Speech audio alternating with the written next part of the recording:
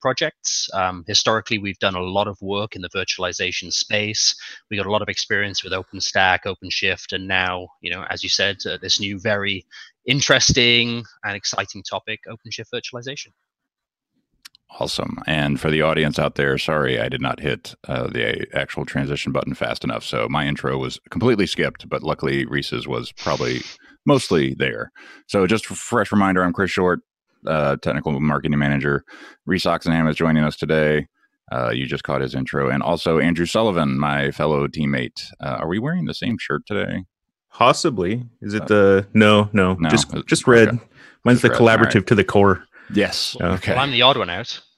So, where's my red shirt? Well, I'll send you one. Thank you. I'm just here for moral support for Reese. He certainly doesn't need my help with anything technical. Reese is incredibly good at this stuff, and I'm blown away by the script and everything that he's created, which I hope he walks through a little bit of today for creating the nested OpenShift virtualization lab. Appreciate it, Andrew, but let's save the praise for when the demos work. I built this cluster about an hour ago. I haven't really tested it thoroughly before we run through this, because I wanted a completely fresh, clean cluster. So hopefully everything will work out just fine. If it doesn't work, we'll just say it's not your fault. It's OpenShift's fault, or I don't know. Yeah. It's also blame it on the fact that it's an hour right? We haven't launched right? this yet. There you go. It's because it's in beta. Yeah. Yeah. But yeah, I mean, this is a fresh OpenShift 4.4 cluster. OpenShift 4.4 was only just made available very, very recently. So it is just a completely fresh environment. It is actually all running on this one machine. So it is, yeah, all of these machines are completely virtualized, but it's just because it's much easier for me to, build up demos and labs and things when it's running on my system here. I've got plenty of resources available to me. So, I mean, what we got, hopefully this is coming through okay. I've just got 5 systems here. Just 3 masters, sort of standard, highly available configuration, and 2 workers. Now, for those of you that don't know what OpenShift virtualization is, you can kind of think of it as merely a feature or an extension of OpenShift Container Platform to run virtual machines. So we're kind of delivering on the notion of a single platform to run both of them simultaneously. So you can have sets of nodes that run containers and virtual machines side by side, all orchestrated with the same APIs, all running on the same hardware, all utilizing the same networking backends, the same storage backends. So you're no longer having to maintain multiple silos of technology just to do, virtual machines and containerization. So we're really trying to deliver on this with OpenShift virtualization. And what I'm showing you today is OpenShift virtualization 2.3. We're going to go through an actual deployment of that. We're going to set down some networking, some storage configurations. We're going to deploy some virtual machines, and we can poke around the API and what you can currently see on the UI. But just to point out, we are very much still in beta with OpenShift virtualization. We announced it last week at the Red Hat Virtual Summit, and it is available to play around with today. Anyone can go and do what I'm doing today, but it's not currently supported from Red Hat. But we hope to have that very soon. Keep me honest here, Andrew. You're doing great. True moral support. Just to be clear to everybody listening out there, right? Like, this is not like something like you have to add in. Like, this is going to be baked in to OpenShift, right? Like, it's an OpenShift container platform. It's an OpenShift Kubernetes engine. It's going to be there for everyone to use. Correct. It's not like it's, as you say, Chris, you don't have to deploy any additional hardware or indeed, make any drastic changes to your environment. It's an opt-in. If you want to use virtual machines alongside your existing infrastructure, you simply enable the extension. Now, just want to rewind a little bit. When I said no additional hardware, to run virtual machines on top of OpenShift, we really do recommend you use it on top of bare metal for obvious reasons. Right. Inside of this environment, which I'm showing you here, I'm doing nested virtualization. This works just fine in a demo, in a sort of lab environment, but it's not recommended, nor will it likely be supported for any production usage. So if you don't already have bare metal OpenShift inside of your environment, then we would very much encourage you, if you wanted to take a look at leveraging OpenShift virtualization, or indeed, as you'll see it in a few different places, CNV or container native virtualization, then we would recommend you attach bare metal machines to your cluster to do so, or indeed deploy a dedicated bare metal cluster for such utilization. So can I pause for a second and ask you a couple of questions there? Sure. So there's a lot of questions that come up internally, both just internal folks asking as well as asking on behalf of customers around mixing cluster node types. Mm-hmm. So it is fully supported to have a virtual control plane and physical worker nodes. The caveat being you can't deploy using UPI or IPI. It's the quote unquote bare metal installation method. So yeah. does that hold true with OpenShift virtualization as well? It does. So just to add a bit of color around some of the terms that you use there, the new OpenShift installer for version 4 and above, we've really worked on what we call platform integration. The idea here is that you run the OpenShift installer binary. It asks you a few different questions around where you want to deploy your cluster. Do you want it to run on Amazon? Do you want it to run on OpenStack? Do you want it to run on VMware, or whatever it might be? You answer some questions, away it goes. It deploys all of the infrastructure, gets it all up and running, but crucially ties in some of the underlying platform integration. So that if you tell OpenShift, I want new worker nodes, it will connect into those APIs, provision it, and away it goes. One of the big things we're currently working on is to get that same capability for bare metal as well. So this is commonly referred to as bare metal IPI, installer provisioned infrastructure. So the idea is that if you want to do things like scaling, or you want to provision OpenShift all the way from bare metal right to a running cluster, you can do that. An OpenShift installer will provide you the ability to do that. The problem with this configuration, when it comes to the your original question about having mixed clusters, is it's kind of assumed that all of the entire cluster is of one type. So if you start running off, working on top of OpenStack, that it's always all of your worker nodes and all of your infrastructure will always be on OpenStack. And the same with regards to running on VMware or running on bare metal or something like that. So what tends to happen is, if you want to break from that mold, there might be a little bit of handcrafting or manual deployment of some of those bare metal machines, because realistically, the OpenShift installer was set up and is originally configured to deploy against one particular type of infrastructure. So it is possible and it is supported. And the caveat that you said, Andrew, is absolutely right. It just requires a little bit more manual steps to get some of those bare metal workers up and running. Although it's fully documented to get it set up, but it's not part of the actual installer today. Yeah, and I also want to point out that UPI specifically doesn't necessarily work because, so I'll pick on vSphere. So with the vSphere UPI installer, it deploys the dynamic storage provisioner, which isn't going to work with a bare metal node. So yeah, you have to take that into account, right?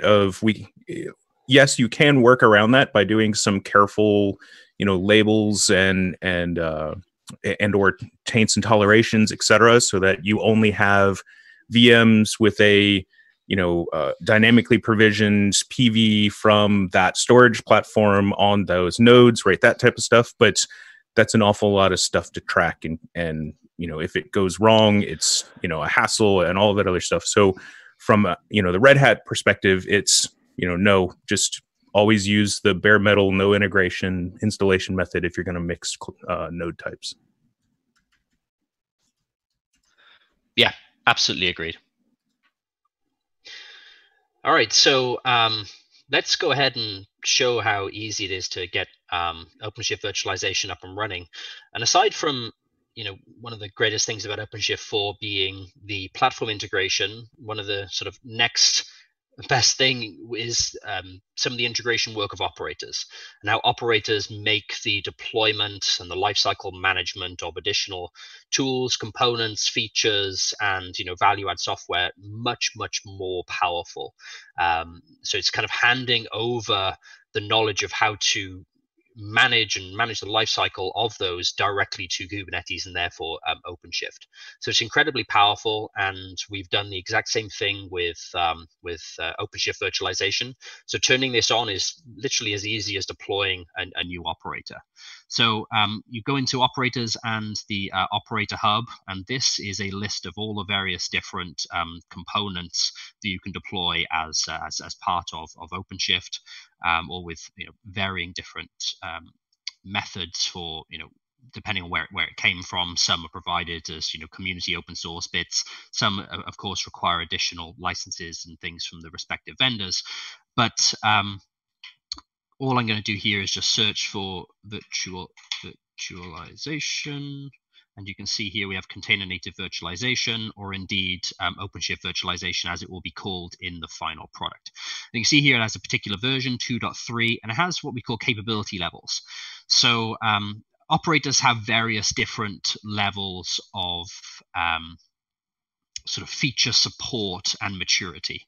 So some, it literally can just do a basic install. Some operators have the ability to do rolling upgrades. So if you start off on, say, 2.3, we add this as part of our cluster, and 2.4 comes out in a few months, the operator that you've already installed can manage its own upgrade path. So it will get you to that next version without you as an end user or you as an OpenShift administrator having to worry about, how do I do all of that? How do I get that back up and running?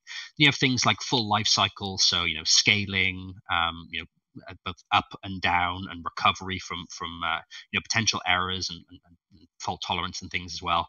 And then there's some additional things, getting some more metrics and insights into what's going on inside of the environment. But we're pretty mature on the 2.3 version of OpenShift virtualization here. And as I said, this is fully available as part of OpenShift 4.4.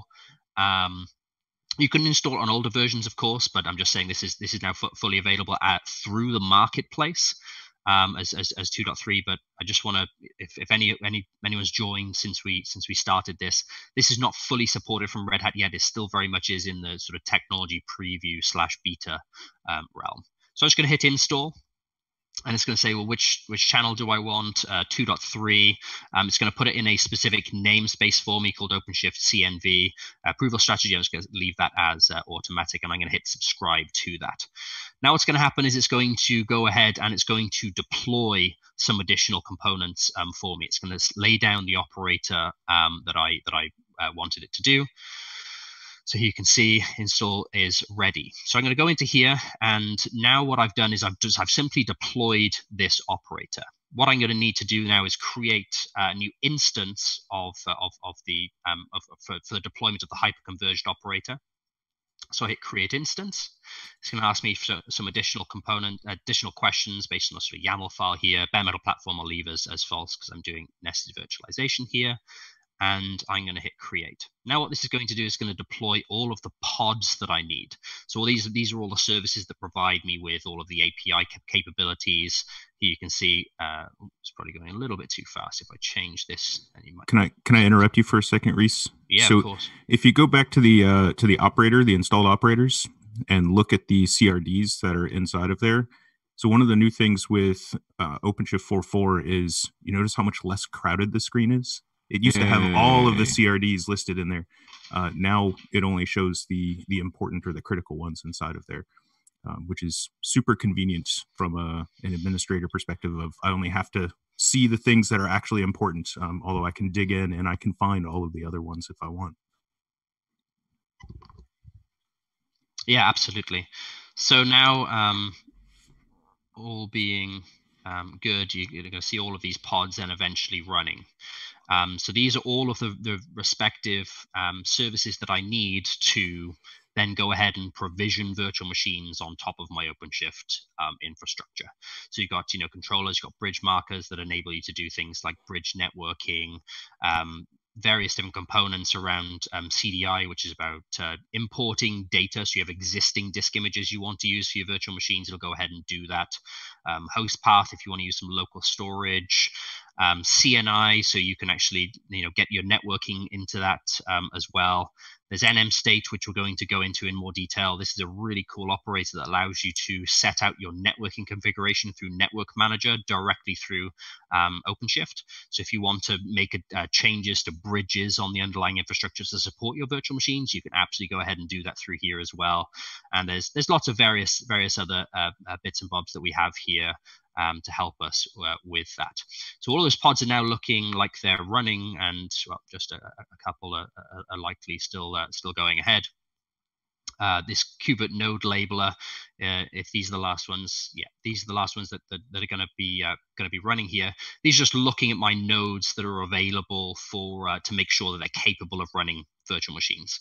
So you're going to see that, for example, I've got some machines in my environment, the masters, that aren't schedulable. So it's not going to be able to run virtual machines there. Only my workers can.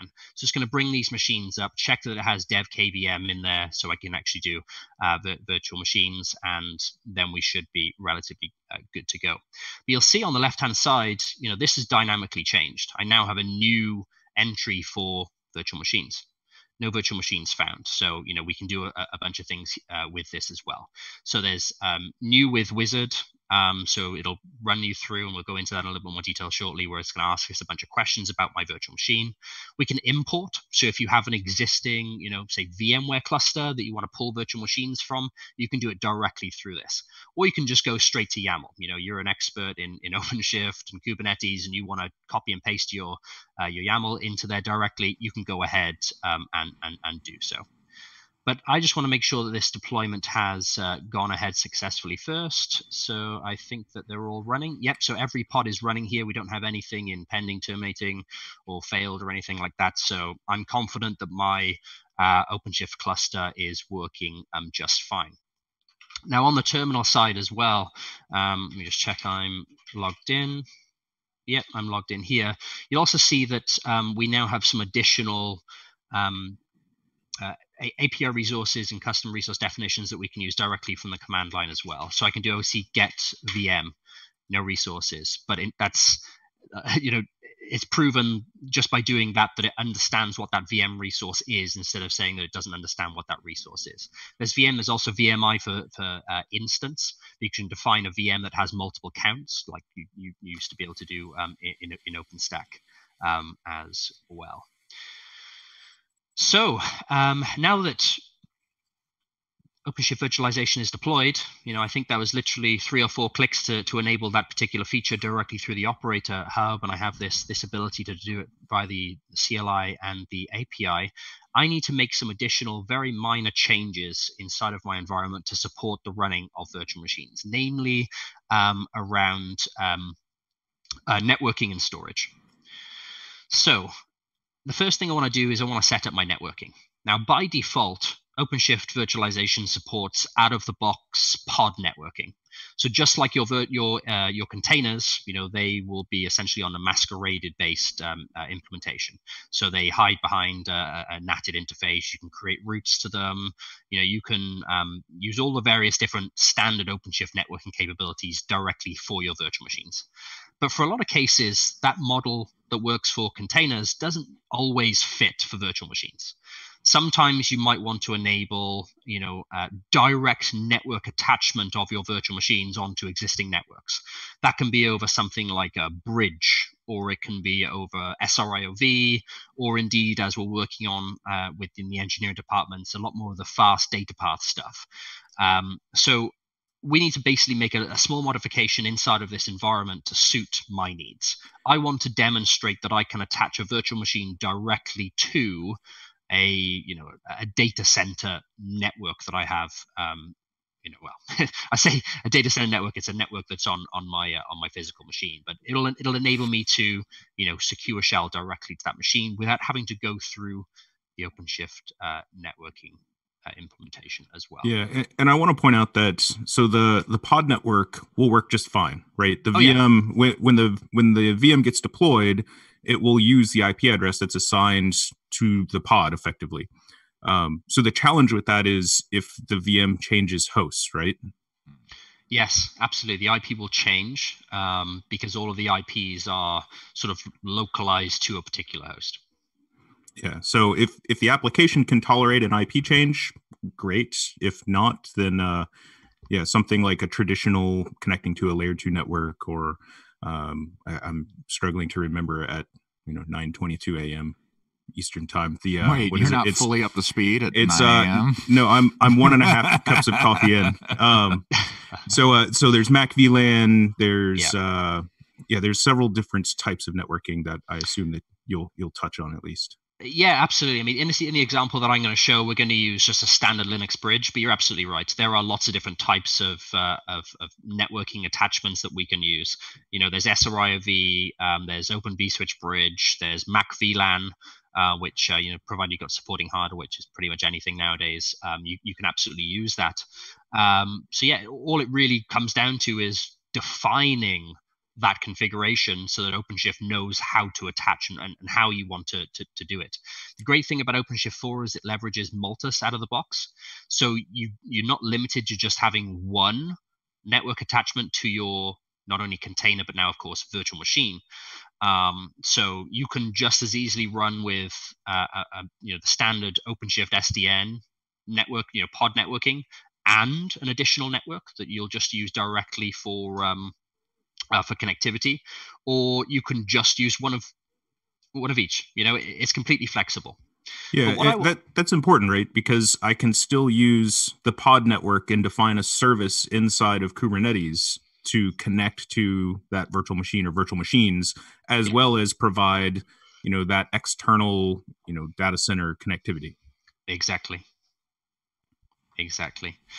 So what I need to do, as this is just a complete, vanilla out of the box OpenShift 4.4 cluster, I need to set up the underlying networking interfaces on my machines. So each one of my workers. Let me pause you, Reese. There's a question of what about behind a load balancer?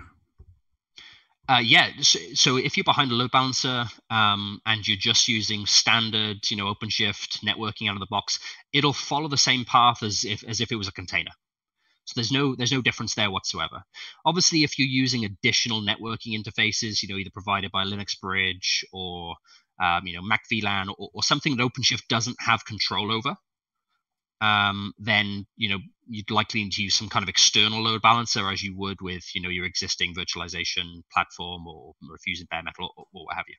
Yeah, so I'm thinking of like Citrix. Citrix has a certified operator to integrate with their ADCs for things like external load balancers, and that should absolutely work as expected. Yeah, absolutely right. I have no reason to believe that it wouldn't. All right, so what I need to do is I have a file here that I need to make some changes. So I know it's small right now. I'm just going to blow that up in a second. I didn't want to click on that. So let's go into my terminal here. So I'm just going to say nmstate.yaml. And in this file, I'm going to paste the following.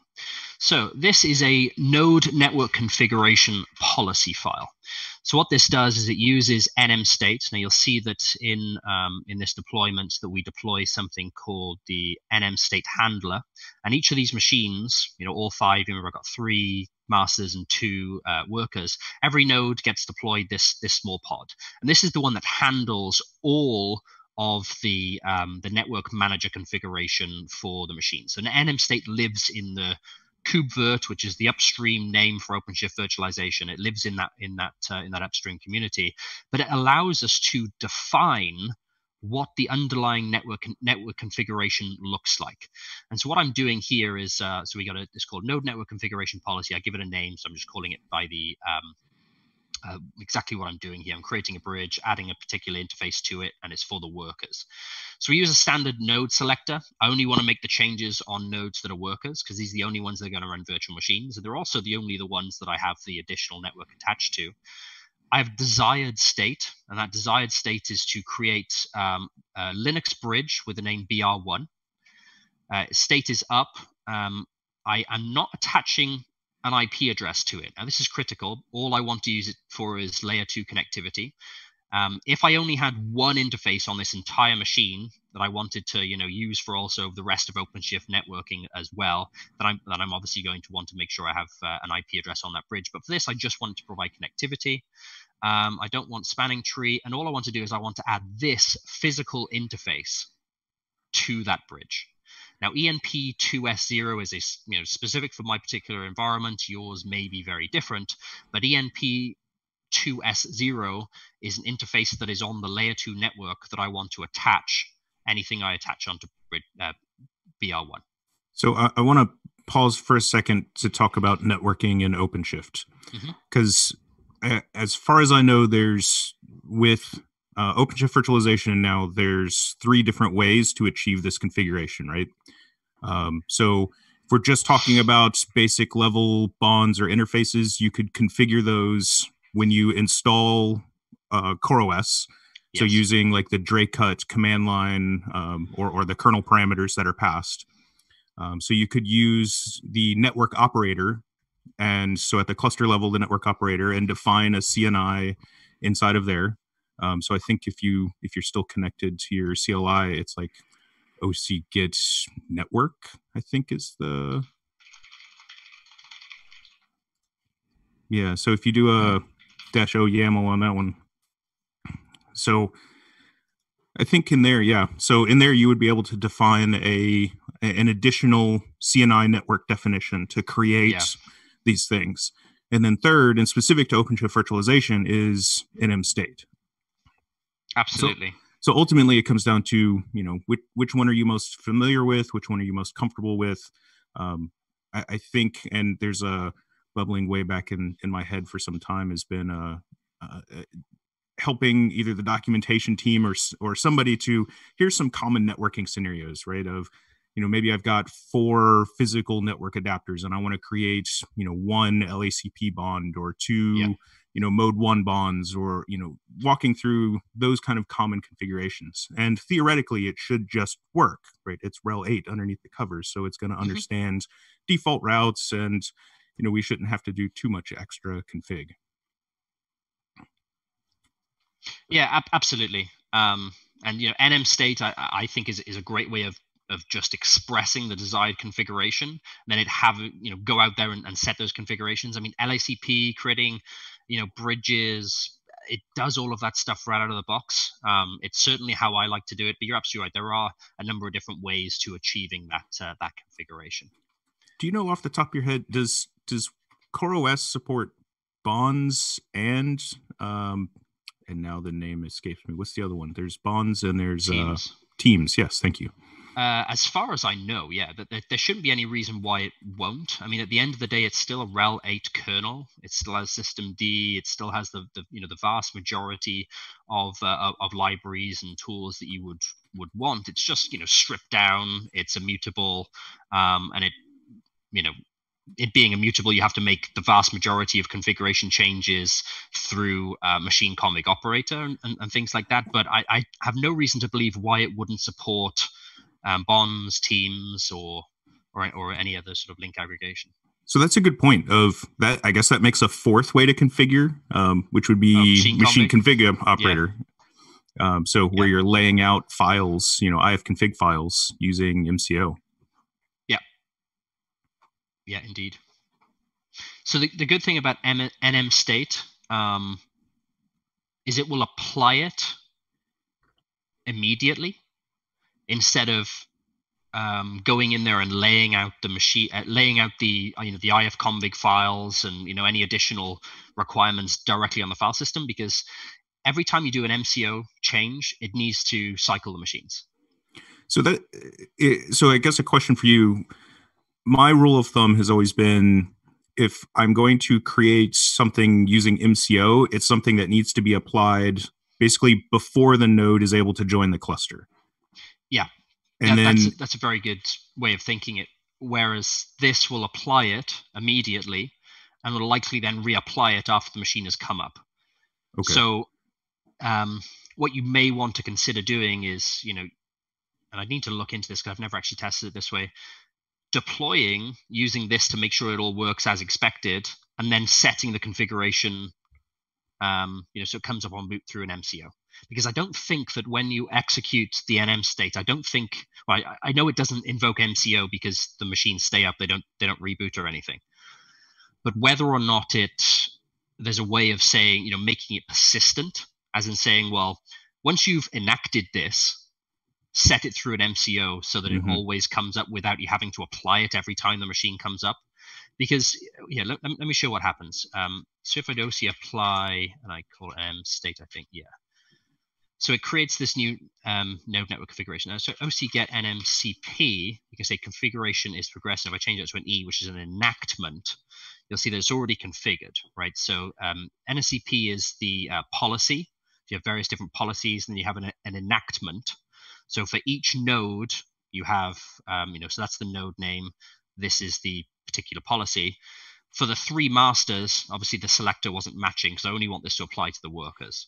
Then you have the successfully configured for the various other ones. So if I do a OC get NNCP / then this one, for example, let's get some more data. You'll see that it has some, successful configurations, the date and times that it would do it. And what I suspect would happen is if I was to reboot this machine, that configuration wouldn't be there. Or if it is, it'll just be there as, ephemeral. Anything I write to that file system is going to be gone when it reboots. That's just the nature of CoreOS, right? So to make it permanent, I'd need to look into whether there's a way of making that persistent through NM state, or whether the most appropriate way of doing it after you've validated that it works through this is to do an MCO. So I don't know. I need to look into that. Yeah, I would think that if it's basic, very low level networking that's required just to boot and get connected to, the master, the control plane, that should be done ideally at install time using kernel parameters for Drake cut. And as a secondary option, after the fact using MCO. And then for other networking, so enabling, additional pod networking, SRIOV, right, NM state, et cetera, that would be applied after it's rejoined, or connected back into the control plane. Yeah, absolutely. All right, so that should be enacted. We can actually just quickly check sh core at OCP for worker1.cmexample.com. Yes. Now remember, direct secure shell access is not recommended. With OpenShift 4, we really recommend that changes are made using MCO. But we frown upon SSHing into boxes. Exactly. Yes. But all I'm going to do, I'm not making changes. All I'm doing is just checking that the bridge was configured properly. So if I do IP link dev br1, what am I doing wrong? IP link. I'll just do that to a second. There we are. IP link BR1 is there, so that's fine. IP link, where was it? IP link ENP2S0 has master BR1. So we know that it's created that bridge just fine for me.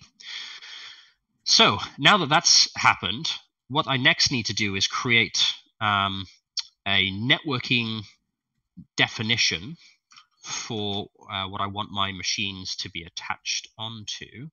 So if I just show you this a second, again, I'll close this, net attach.yaml, and I'm going to insert this file. So this is a network attachment definition. I'm just calling it tuning bridge fixed, and it's just a bridge network. So the idea here is this is just a standard Kubernetes network attachment definition. So this essentially tells OpenShift what to do when I specify this particular network, how to attach it from a CNI perspective.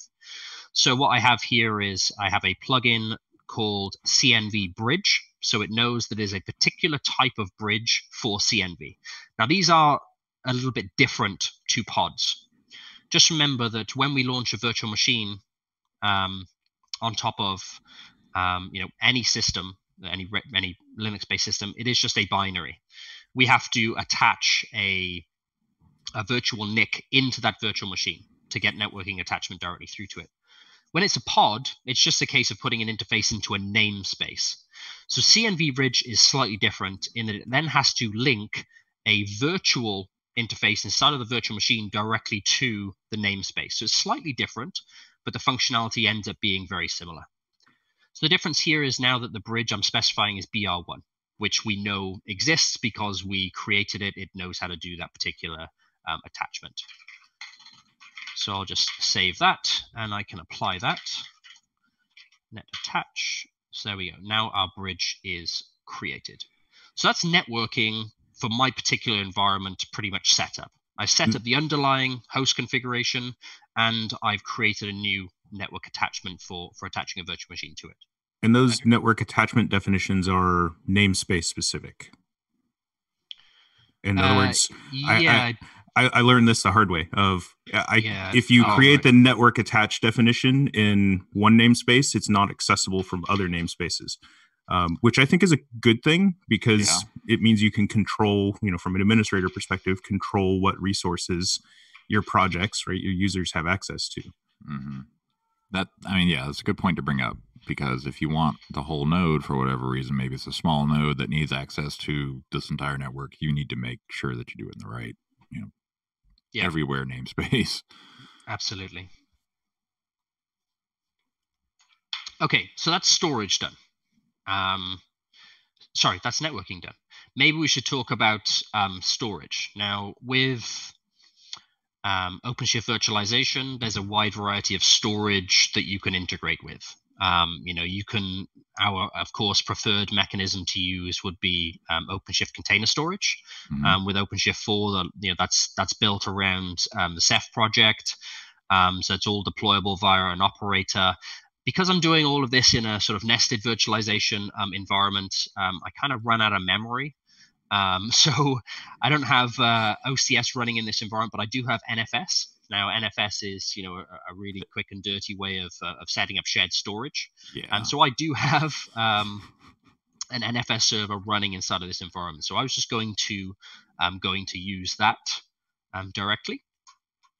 So I need to set up, because I don't think that I set this up out of the box, storage classes. No, I don't have any storage classes. So I'm going to create a storage class, and I'm just going to paste my YAML in here because that's easier for me to do. NFS storage class, copy that, and paste that in. Yeah. So all this is standard kind of storage class. Metadata name is NFS, and this is a no provisioner, as in I cannot set this to be a provisioner because it doesn't do any dynamic provisioning with NFS. That's one of the biggest drawbacks about using NFS. You have to have all of the various different PVs already pre-created. If you're utilizing something like OpenShift Container Storage, you just set it up with an operator, it generates the storage class for you, and everything will be dynamic for you. You don't have to worry about creating volumes, creating partitions, and doing all of the manual PV creation. It's all automatic for you. But NFS, it's cheap and easy for my requirements. So I'll while you're doing that, I'll touch on and be fair to our storage partners. Some of our storage partners can do dynamic NFS provisioning. I'm thinking of NetApp specifically. Mm-hmm. And then there's also a number of storage partners who also have certified operators to consume local storage. So, you can take advantage of whatever resources are attached to your host, if you so choose, to create a shared storage pool that'll be dynamically provisioned. And then last but not least, you mentioned it earlier, which was the host path provisioner. So host path provisioner is exactly as it implies. You provide it with a path to a local storage device. So it could be an individual disk, could be a local RAID device, hardware RAID device. So you pass it that path, and then it will create the folders and files as necessary to provide up to whatever your pods are doing. Obviously, the downfall there is, it's local to that node, and it doesn't move around. Exactly. Yeah, that's very fair. I was just talking about NFS out of the box with Linux. You're absolutely right. Some of our partners in this area that do NFS, like NetApps and various others, they can absolutely do the dynamic provisioning, as can many other storage integration partners do all of this completely dynamically. All right, so I've just created a really basic NFS storage class. So I can go ahead. I need to define a new persistent volume.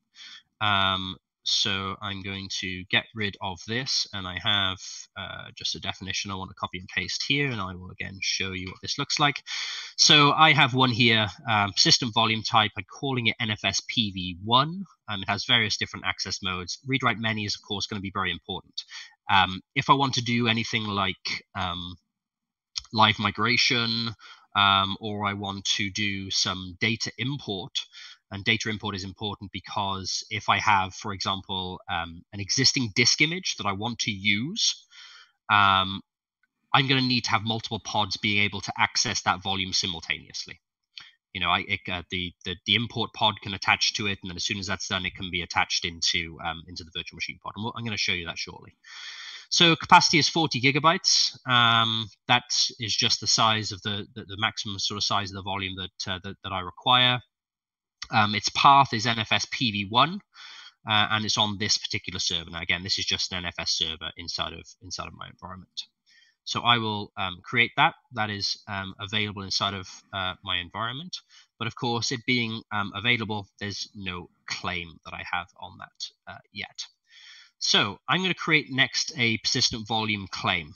Now, this is where it starts to get a little bit more interesting and more relevant to the CNV use case.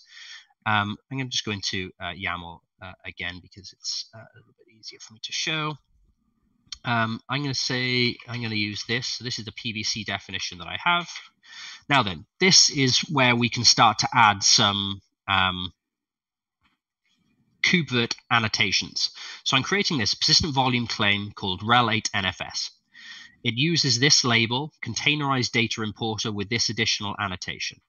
So what this is doing is, as soon as I create this as PV claim, it's going to look for an available PV. Again, I had to create the PV before because it doesn't have the dynamic provisioning, with a size of 40, with a storage class name NFS. And as soon as it's found one, it's going to run something called the containerized data importer. And it's essentially going to fill the persistent volume with the data that it finds in this particular disk image. Now, this is just a rel8, cloud image. It can be whatever I like. It can be, Linux, Windows, whatever I want it to be. And so as soon as I hit create on this, it's going to notice that it's got a persistent volume that I've labeled containerized data importer, and it's going to pull that contents in. So let me show you that. So straight away, found, we're going to persistent volumes. It has this particular claim. But if I then go into my pods, you'll see that I now have, let me just change this namespace to default. No, it's an OpenShift CNV.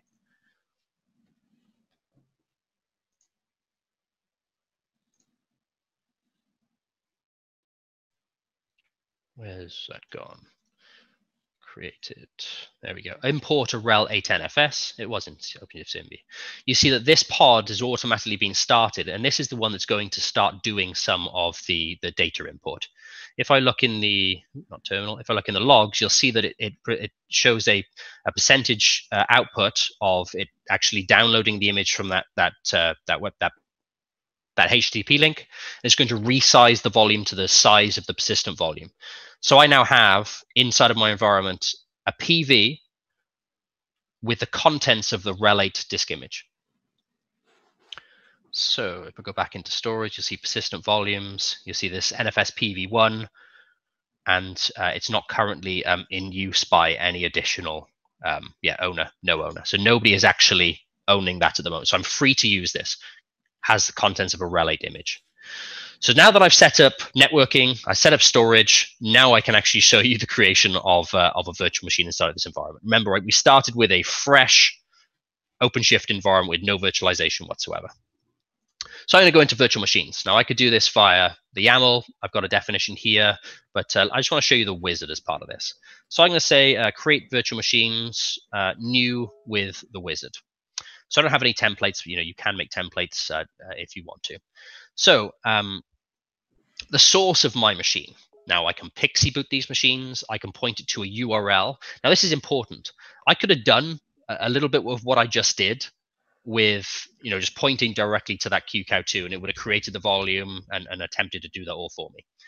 A container disk image. So if you want the source of it to be just a container, you'll just run that ephemerally, or a disk. Now, I've already created the disk. I just wanted to load from that disk I created. So I'm just going to hit disk.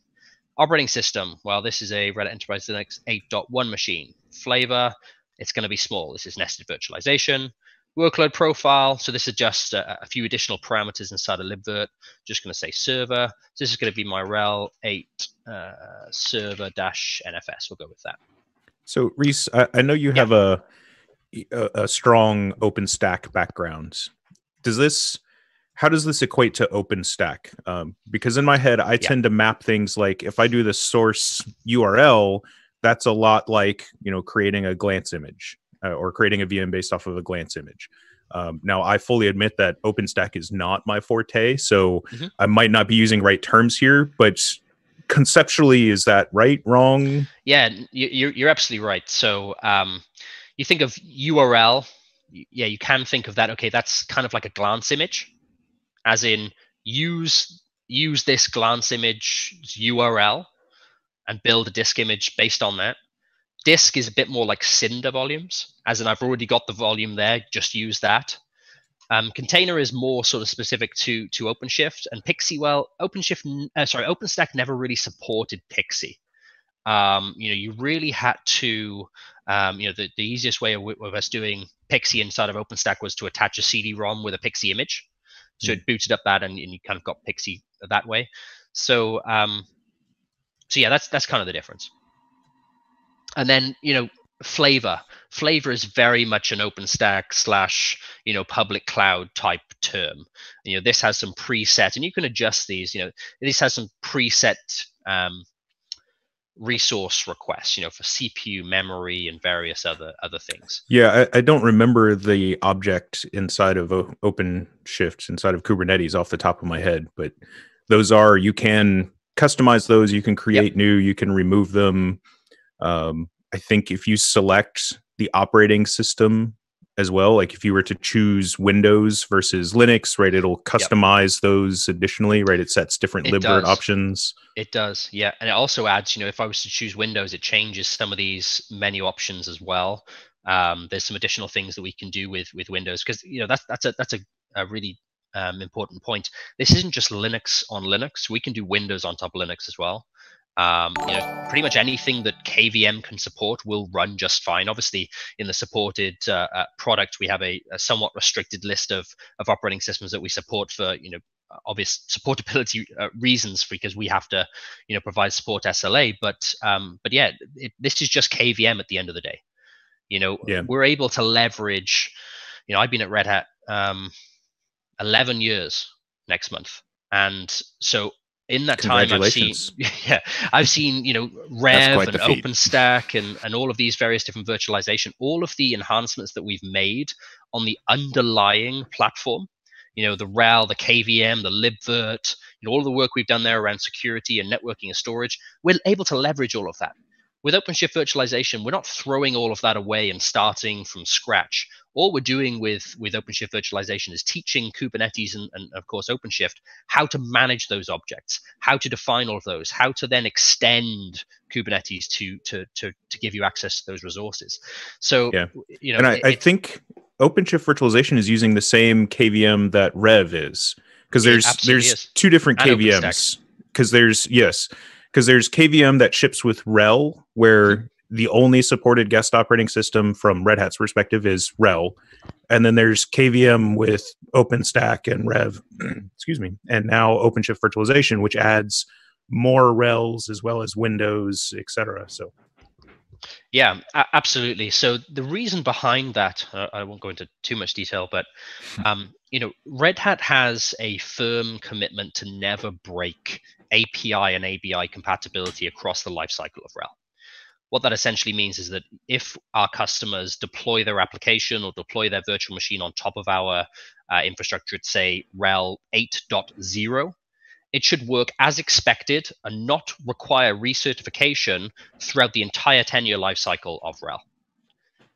I can count on, well, I think I've only ever heard of one time where we accidentally introduced a regression that absolutely got fixed, in that a customer's workload or application wasn't working as expected at that time. That is a huge commitment from an engineering perspective. We're one of the only vendors that really works to prioritize, not introducing any changes that would interrupt that. So that's incredibly important for organizations that are there.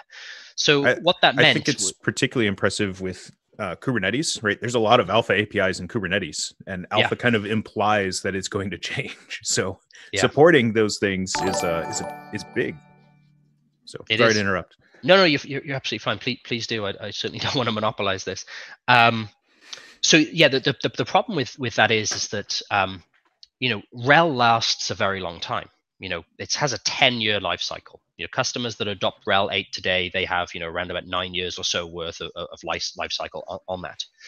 It becomes more and more challenging for us to introduce new features and new hardware enablement as the operating system ages.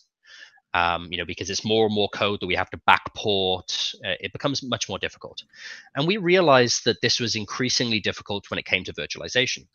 So we wanted to both provide our same guarantee for keeping that stable API and ABI compatible on RHEL for the QEMU KVM binary, but also allow us to not break it, but be a little bit more aggressive with regards to the additional features and hardware enablement that we put into QEMU and KVM and libvirt and various different things, and some of our additional products that were targeted as virtualization platforms like Rev, like OpenStack, and now, of course, like OpenShift Virtualization.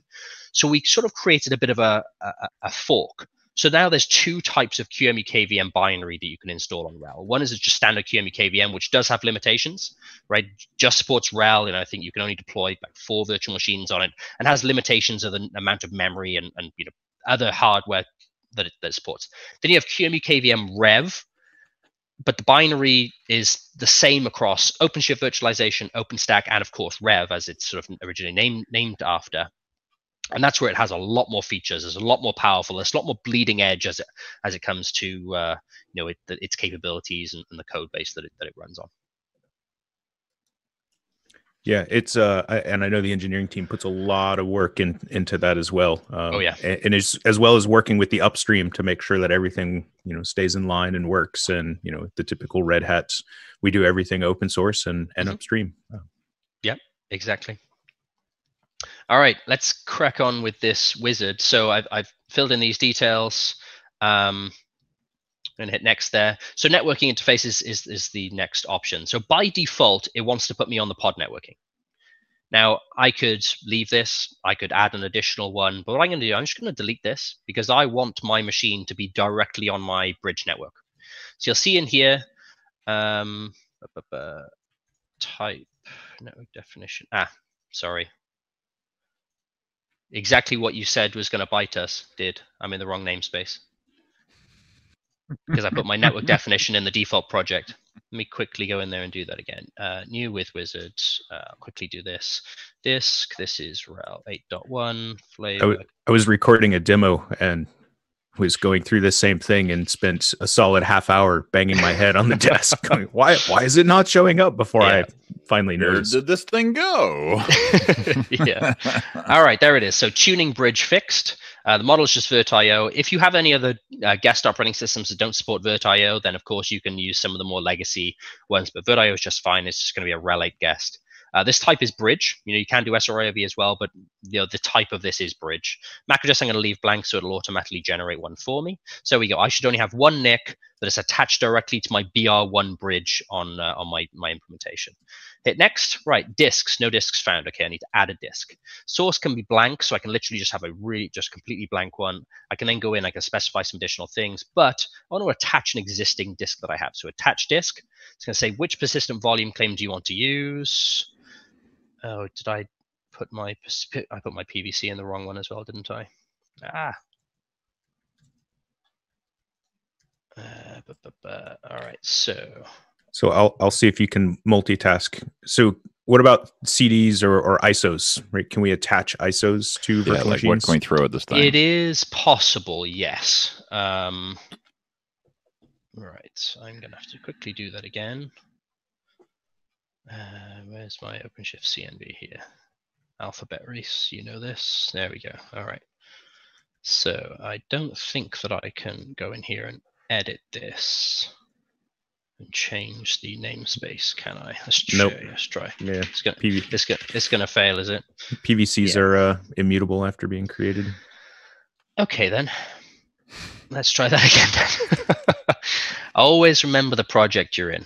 Always remember the project you're in. Yeah, location is important. It certainly is. All right, so it's also going to, I'm going to have to go into here, PV1, delete that,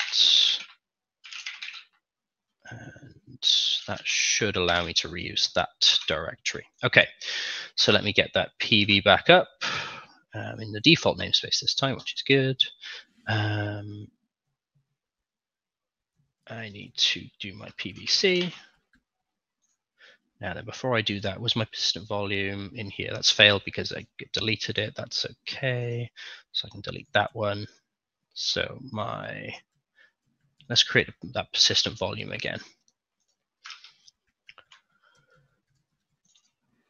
Okay. There's my PV. And I'll make sure I'm in the default project again. Yeah, now I'm in the default project. I'll create that PVC.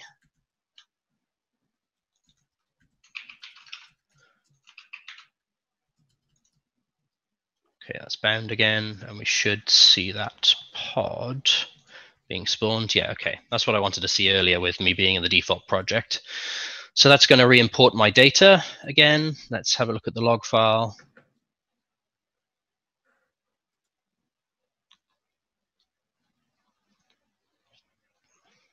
It's a good thing about having NVMe storage. It is amazingly quick. Fast. Yeah, it is seriously quick. Yeah. All right, so that is done. And I should, in my networking attachment definitions, I have it in the default project. My persistent volume claim is there. It's bound. Okay, we should be good to go. Let's try that again. Sorry, folks.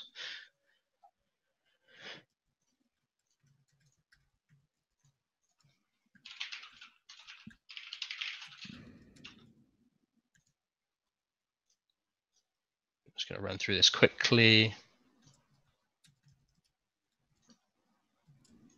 Christian is complimenting your semi-transparent terminal window. Oh, yeah? Yeah, so translucent terminal windows, like they're a gift and a curse, right? Like if you have any kind of like corrective lenses or something, I hear they give you problems and stuff. So you kind of have to have like that nice vision, but it is pretty. It's very, very nice. Yeah, it's all right. Okay, so managed to get back to where we were. So select persistent volume claim, right? This is the thing now where we actually have our RHEL 8 NFS persistent volume claim. So I can hit that. Disk name, disk year is fine. Interface, now you can be specific if you want it to show up as, you know, SDA, VDA, or what have you. So I'm going to go with VirtIO. It's RHEL 8 again. VirtIO is definitely the way forward for that. And hit that. So it's attached that disk. Now, don't ever forget to do boot source. I want the boot source to be disk 0, because remember, you could have a boot source as being something else, right? It could be Pixie or something else like that. So I'm going to say disk 0 is my boot source. Hit next on there. Here you can add some additional cloud init configuration. You know, if you wanted to force it to be, you know, we got limited amounts of parameters we have in the UI today. You can put it all in a script if you wanted to, so you can expose all of the capabilities of cloud init should you want to. But I don't need to worry about that. I have pre-customized this RHEL 8 image with my root password and stuff, so I don't have to worry about that. Virtual hardware, attach CD-ROM, right? If you wanted to, you could absolutely attach a CD-ROM here. Review, you know, pretty simple, really. Source is a disk. It's RHEL 8 machine, small flavor, server profile. This is the name of the machine. I don't want to, well, this is an option I sort of glanced over earlier. Start virtual machine on creation. You don't have to do this. This is very much like what we have in Rev and you know, some other things like OpenStack, where you don't have to start it first. You can go in and make sure that it's configured everything first without just trying to start this machine up. NIC 0 is my bridge network, which I call tuning bridge fixed, and my storage is my NFS disk that we created a little bit earlier. So I'm going to create virtual machine, successfully created virtual machine. So see virtual machine default details. So this, just like in any other snap-in inside of OpenShift, is, it looks exactly the same. But there are, of course, additional custom resource definitions that it is exposing and showing. Some additional insights into the machine when it's up and running. We can go into various different things about the actual console of the VM. I'll show you that in a second. So we go into details, events about it, good, useful troubleshooting, and of course, networking interfaces and disks. I'm just going to up here. I'm going to start the virtual machine. So Reese, real quick, let's look at the YAML for the virtual machine, because there's a couple of things that might be important, right? Of one, you can literally copy and paste this, copy it out and save off your virtual machine definition into your source revision control system. Yep. So very easy to recover at least VM definitions, right? Because and you just started the virtual machine, so I think it's if you do OC get VM and then OC get VMI, right? They are two different things: the VM definition versus the instantiation of the virtual machine. Exactly right. And I have I showed through the UI, because I think that the wizard through the OpenShift console is pretty cool. But you can absolutely do everything that I've just done through the command line, of course. Now you'll see that it's still showing no IP. The main reason here is that OpenShift, or the configuration that I set with regards to the network definition, is using a bridge network just as a layer 2 network. The VM will just DHCP on its own, but OpenShift doesn't have any IPAM control over this particular machine. What you might find is if I do that, hey, I've got an IP address now. Hey. The reason why it does that is because it has the guest agent installed in the VM. So the guest agent is able to update through, OpenShift virtualization what its IP address is, and then it'll update inside of OpenShift. So that IP address will now be shown. If I go into overview, it has IP addresses, IPv4, IPv6, it's all there and good to go. And it'll also be able to show you some utilization information once it's able to get some of that updated. Now you can go in here, you can see the console. So just like OpenStack and Rev, you have direct access to the console, and this, I can get directly into this, just fine.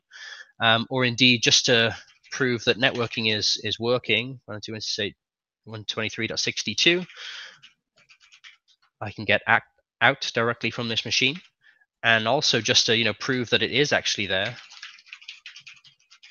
62, yeah, there we go. I'm still hung up on your 8 millisecond ping to Google. Right? How'd you do that? Well, I have gigabit fiber to my house. That might help. Is it Google Fiber? Or can you throw a rock and hit their data center?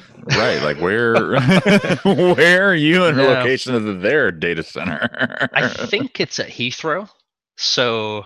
Oh, okay. Yeah. So that's close-ish. It shows here. Oh, no, that's going to Frankfurt. So I don't know. Yeah, I'm impressed. Yeah, jealous. No kidding. Very jealous. Yes. Yeah, we're very fortunate in Europe with our network connectivity. That's for sure. All right, so yeah, that machine is up and running. I don't think that I automatically expand this disk. No, I don't. So by default, this QEMU image is just a 10 gig volume. But if I was to extend that partition, I could grow this right out to the 40 gigabytes that is on that NFS share that's available for me to use. Yeah. So the importer pod at the very end, so it goes through the percentage as it imports the disk, and then there's a line in there about expanding the image. Yeah. So that's different than the operating system actually recognizing. I assume if you were to do something like a fdisk-l, it'll show the full capacity. It's just the partition hasn't been expanded. Yeah, there you go. So that's 40 gigs, right? Yeah, it's a 40 gigabyte disk. So yeah, I could go in here. I could. Yeah, it's a Cloud Init will, because I think in your image customization, if I remember, you remove Cloud Init. I think Cloud Init will automatically expand it, right? Yeah. So now if I do XFS, it might need to reboot. Yeah, it needs a reboot. But yeah, it's still a 40 gigabyte disk. Now, how do we link all of this together? Well, if I do OC-get pods, I now have this virt launcher. Now, this is important because remember, Kubernetes, whilst it's able to understand, what VM objects are and, how to associate it all and bind it all together, it still launches a pod, right, to spawn that virtual machine. A virtual machine is just a binary, and that binary has, a libvirt configuration that defines how that binary comes up. So what we can do oc exec it, and we can go, I want to work on that pod and give me bash inside of that terminal, inside of that container. So I'm now inside of that virt launcher container. If I do a virsh list, there's my VM. Right? I can do virsh dump xml1. This is the, pipe that into less. Oh, I don't have less. Okay. We're just looking at it there. This is the libvirt definition for that particular virtual machine. So you can see it all. It is literally just a standard QEMU KVM binary. And you can see here's the QEMU KVM binary that's running there.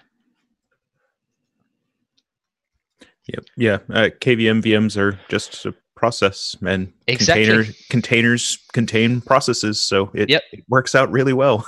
Exactly. Yep. We're certainly not rebuilding anything from a virtualization standpoint here. We're just teaching Kubernetes and OpenShift how to deploy virtual machines and manage them.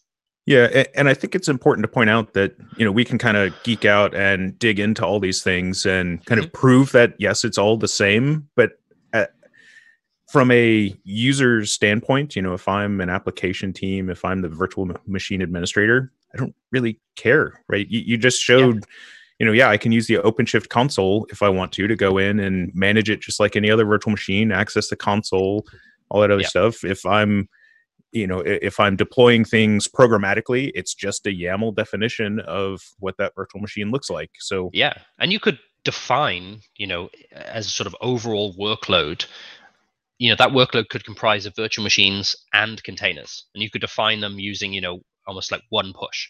Deploy all of these resources. Some of them just happen to be in virtual machines, some of them are containers, and OpenShift will still do all of its magic on the networking front. So yeah, it's pretty cool.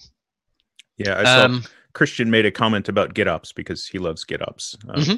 So I love GitOps. Everyone should love GitOps. All right, let's just to prove something here. I'm just going to create one more PV and one more PVC, but this time I want to paste it into here. I call this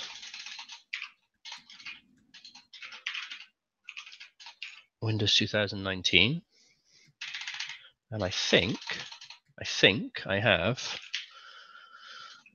Let's try this. Win19 win_19 dot qcout2. Now there was you can import a qcout2, but I know that there was a bug in the previous version. I don't know whether it's fixed. So let me just quickly make sure that we're not going to run into any problems. So let's do this. cvar HTML QEMU image convert format is qcout2 output raw win19 dot image. What was the command? Let me just find the syntax. QEMU image convert. I was going to be impressed that you remembered all that. I have to look it up every time. Yeah, I know. Yeah, I don't even try to remember. Capital O. Oh, of course. Classic. Yeah. So then I'm just going to specify that as a raw file instead of a qcout2. I know that they were working on that back. I just can't remember whether they fixed it off the top of my head. So so read. We should be good to go on that. All right, so we'll make that a 50 gig disk. Read write many. What is that? 19. Containerized data importer should be good to go. Yeah, let's try that. All right, so that's bound instantly. That's good. Now we should see another pod running to import the Windows image. And this is slightly bigger, unfortunately. Container creating. So while that's importing, I'm going to go a little bit off the reservation. And Sure. do you have, or are you able to show any of the live migration stuff? Yeah, I don't see why not. I'm a little short on memory, so let me show this particular VM running just to prove to everyone that we can do Windows virtual machines as well. And I'll kill one of the VMs and just live migrate one of them. There's a question in chat. Are those sparse raw images? Like, what kind of images are those? Give me image info. So I'm 99% sure that. Oh, my computer is going a little slow now. This is just a raw file. Yeah, so this is a sparse. Yeah. Okay. Yeah. Cool. Thank you for. You can always use Vert Sparsify as well, if needed, on the disk before you upload it. Mm-hmm. And QCOW2 does work. Absolutely. I think you were pointing out that the Windows QCOW2 there was a bug or a glitch in the image that you're using. Yeah, for some reason, I think when I import it as a QCOW2, it doesn't come up. I can't remember what it was. I have a new version of that out there. If you want to re-download it, I fixed that, I think. Oh, you did? That'd be fantastic. Yeah, let me find you the link real quick. Actually. All right, import I've got a short URL. Let me find it. All right, so I'm going to create a virtual machine. Now, let me check how much memory I've got on this machine. Free-M. All right, so we've already used all of my memory, and we're using 11 gigabytes of swap already. So we're doing quite well. Yeah, I mean, this is a pretty fast machine, but all right, let's see what we can do then. Let's create a new machine, new with Wizard. Right, let's do this really quickly. So it's disk. It's going to be Windows 2019 media. This is going to be server Win19 test. We'll just start this one. I have trust that it will work. I'll leave this on pod networking just so you can see the pod networking and how that works. I'm just going to add my disk. And this is the attached disk. It is the Windows disk. Vert.io. Boot disk is the disk I just selected. Again, if you've got cloud in it, there is Windows cloud in it. Well, I say it's support. You can do it. There's ways and means of achieving that. So this is cool as well. So by default with Windows, it's going to attach this Vert.io Windows drivers. So if you need them, if for example your virtual machine comes up and it can't access networking or storage or something like that, you can do it this way. So let's say you're setting it up via the you're maybe provisioning an old version of Windows that doesn't have Vert.io support. It will attach this as another disk or a CD-ROM so that you can access those drivers directly from the CD-ROM interface. So you can install drivers so Windows setup will run. It attaches this by default. You can of course turn it off. All right, create virtual machine. Virtual machine is creating and it's starting this machine. Now, assuming I don't have some out of memory killers getting invoked. Yeah. Assuming. We should be good to go. We hope, yes. Yeah. All right, we have an IP address straight away, of course, because remember this is pod networking. Consoles. Oh, there we go. Hey, look at that. It's booting. So far, so good. I mean, but let's look. I mean, let's realize the enormity of what we're doing here, right? Like we are inside the OpenShift cluster console. Yeah. With a running Windows box. Yeah, absolutely. Right, like there it is. We could log into it as admin, so forth, so on.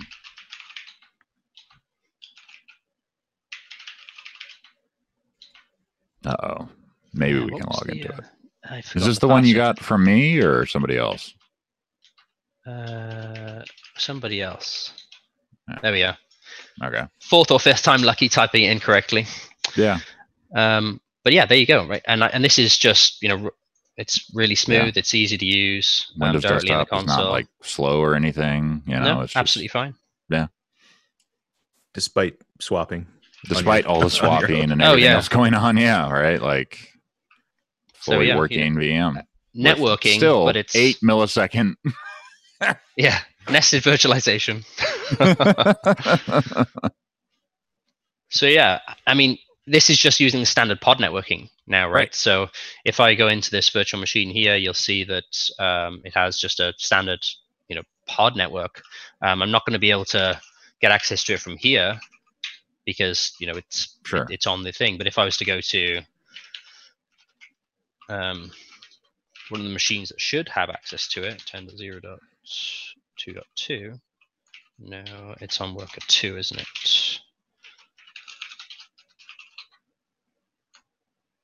It might be a firewall not allowing it, but either way, you can access. Oh yeah, the Windows firewall is probably engaged. Yeah. That's just on a pod networking interface. So anything you want to do, exposing that via a route or a service or a load balancer or whatever you've been doing through your normal OpenShift day-to-day activities, you can absolutely do that with this. Set the port you want to use, wherever it's listening, whether it's a database or a web server or whatever it might be. It's kind of irrelevant that it's a virtual machine, and you can administer it in any way that you want, right? It can just be a normal VM, normal Windows VM inside of your inventory, or Linux VM you manage with satellite or something like that. It's kind of irrelevant what how you do it, or if you continue to use the same sort of stuff. Someone's requesting that you install WSL inside that Windows box. Yeah. So, and also there's a question. So why is that special? Referring to accessing, Windows in OpenShift, in Linux. And I think you kind of just addressed that of it's a virtualization environment in OpenShift that is just as capable of doing all of the things that you would expect from any other virtualization environment. This one just happens to be, Kubernetes based. Right. So you have your Kubernetes environment and your VM environment living in the same place.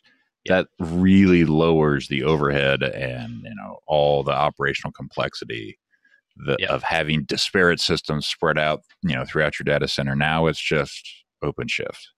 Yep. You can scale OpenShift and you can manage OpenShift, and you don't necessarily have to worry about this virtualization platform and this container platform and this hardware platform. It's the hardware and OpenShift, and off you go.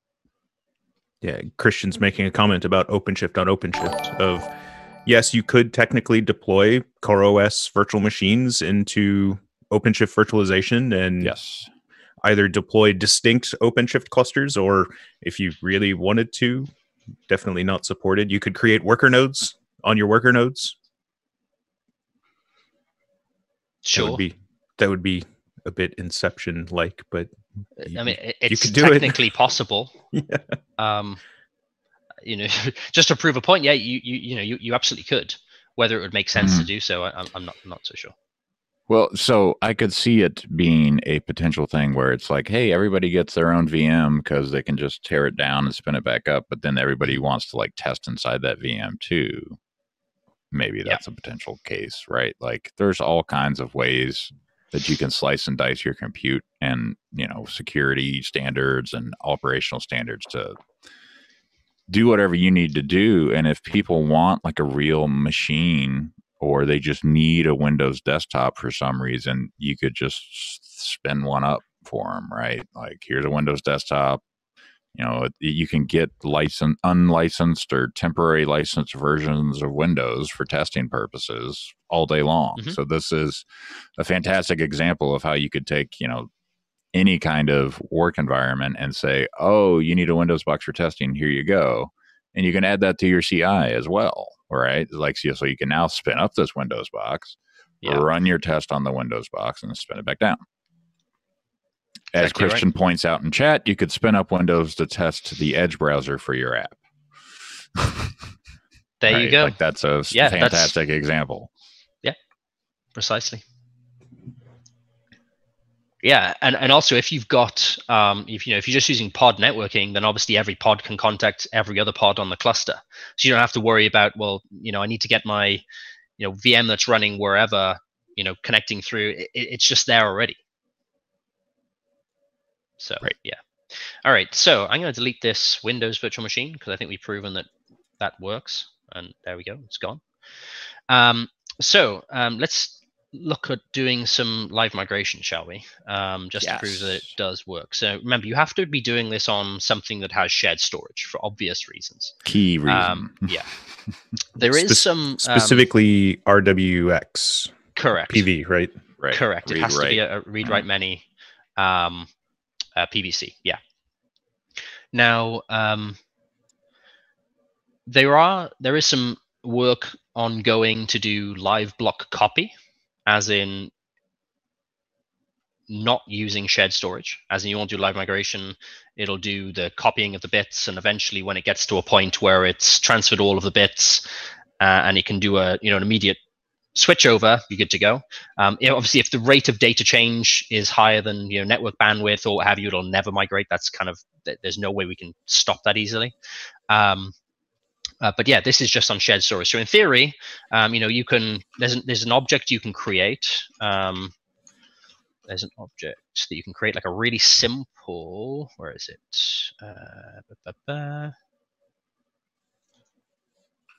The most simple object here you can create, which looks like this. Virtual machine instance migration is a custom resource type. So it's a migration job. It can be whatever you want it to be, and you specify the name of the VMI that you want to change, you want to move. Rel 8 server NFS, or you can just go in here and do it through the UI. So Reese, if you create that object, the one that you just defined, basically that just requests rescheduling through the Kubernetes scheduler. Yes, but it will ensure that it doesn't land on the same machine. Okay, but you're not saying go to this host. You're just saying go to any other host and reschedule to any other node. Eligible host, of course. Right. But it won't turn this one off and start it on another one. It will do a proper live migration. Yeah. So I mean, we can do it through this if you want. No, I'm just highlighting that you don't have to say go from host A to host D. You can say just leave host A. Yes. Oh, yes, absolutely, yes. There is a way you can expand on the definition, and you can specify the destination host. So I'm just going to keep pinging that so we can see that it works. Let's say migrate. Migrate. Yeah, so it's migrating. You see on the background is worker 2. And if everything's set up nicely and everything works. If you hover over that. Now it's worker 1.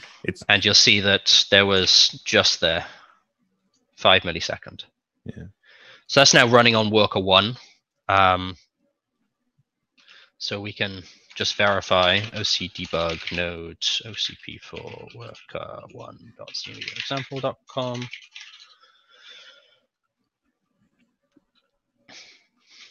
I love this OC debug, by the way. Anywhere that you've got a route to the server itself, to the OpenShift API, you're good to go. There you go. There's my VM. Rel 8 server, NFS on worker 1. So we know that it migrated just fine, and that machine shouldn't have even noticed that it was migrated. Still up. Same IP address. Good to go. So live migration works. You can also do a node maintenance.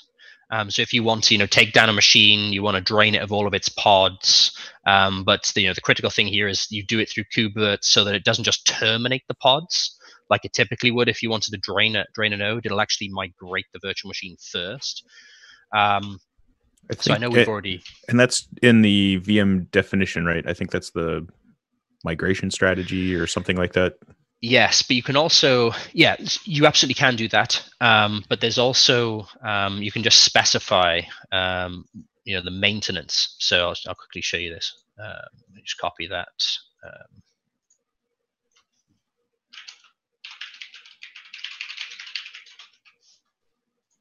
So there's this here. There's a question about live migration with SRIOV devices and whether or not that works. I don't believe we have that capability today, because we've only just got those sorts of capabilities with OpenStack. So as with everything, the base underlying infrastructure will support that type of capability, but it's about ensuring that we can also do it through OpenShift virtualization. So I don't know the answer to that question. We can absolutely find out. Okay. So real quick, node maintenance, which I see in the API is a kubevert CRD. Yeah. How is node maintenance different than, for example, cordoning a node? As I understand it, this is going to ensure that the migration happens first. Okay.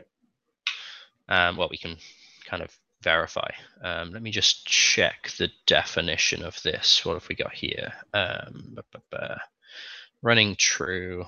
I don't know whether it has any fiction or...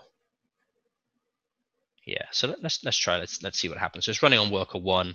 I've got node maintenance here, which is just worker 1 maintenance. Node name is this particular one. There's worker 1 maintenance. OC get nodes. I have those. OC apply -f this file, and then in a few seconds, yeah, scheduling disabled on that worker. Yeah, there we go. It'll migrate that workload directly back onto. If you hover over that migrating, does it give a status or click on it maybe? Might happen a bit too quickly. I was wondering that earlier.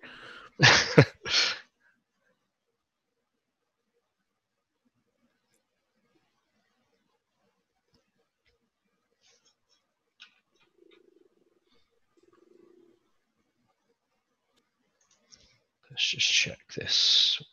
Running virtual machines. Well, it's running on worker 2 now. So it already happened, basically. Yeah. Again, these, even though they're virtual machines, this is a. I spoiled myself to a new machine relatively recently, and so it's pretty quick. You deserve it, Reese. Well, I really. My previous machine I had for about 8 years as my daily driver. Oh. Yeah, exactly. And so I build them just to last. Yeah. And so this one is particularly nice. What do I do? PSX grep, but no.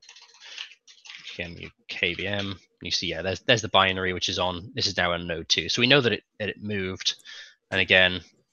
Yeah, so, and real quick to highlight, so when you do a node debug, you're logging in as more or less as root to the host. And as root on the host, you can see and access all of the processes on that host, even though this QEMU KVM process is running inside of a container. Correct. Yeah, I could have gone into the container, but I just wanted to prove that I'm on that particular host. And the binary is running there. Because I could connect into the pod, but the pod doesn't necessarily show me which host it's actually on. Yeah. Yeah. So, yeah, that's node maintenance, live migration. I don't know, what does everyone else want to see? We can start doing some host path stuff if that's of interest. I would be interested. Yeah, if Andrew's interested, I am. All right, no worries. So let me. I can get rid of this machine now. I think we can always build a new one for it. Okay. So we need to host path. So the first thing we need to do is we need to. I'll blow this up in a second. mco.yaml. Oops. So this is a little bit bigger. So this is a machine config. The reason why you have to do a machine config is because we need to create directories on the underlying host because it's using local storage. Now with host path, we are literally using a path on the underlying file system of our worker nodes to store those disk images. So we're no longer using NFS or anything like that. Now you can do, data migration between, if you've already got a host path and you want to move it to NFS or back and forth, you can absolutely do that. And you can absolutely, move between various other, non-local storage should you want to. So we're going to apply a machine config to these machines, and we're just going to add a new systemd file. This is going to do two things. The first thing it's going to do is it's going to make a new directory on the root file system called /var/hp volumes. Then it's going to relabel it so that we don't have any SE Linux issues. And this is going to come up and it's going to set it to run up on system boot. So you can oc apply -f mco.yaml. So my machines are now going to reboot.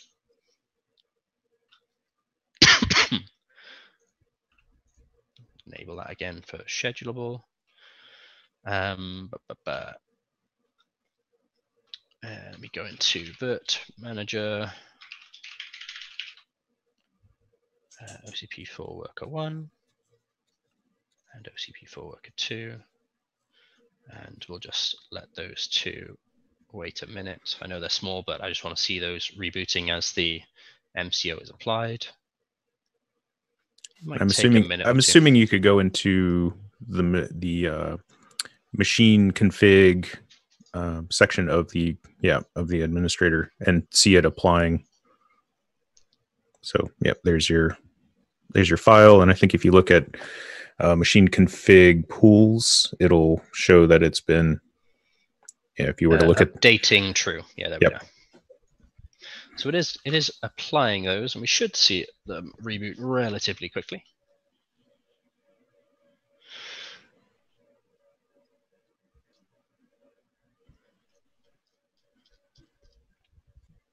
All right, whilst that's doing that, let's have a look at some of the other files that we're going to apply pretty quickly in a minute.